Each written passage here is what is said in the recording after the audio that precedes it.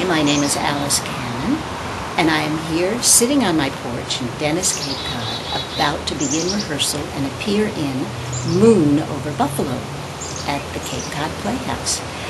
And I can't tell you how excited I am about this, because I've been coming to the Cape since I was a little girl, and I've always gone to see things at the Playhouse, and I have wanted to work at the Playhouse, but I've usually been doing theater or summer stock or Broadway or off-Broadway or regional theater all around the country.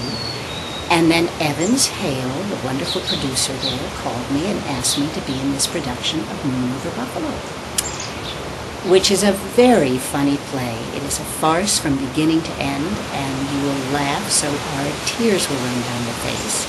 And I play a little old lady named Ethel. And I love playing little old ladies because I put on a wig and I just disappear into the part, and I have such a good time.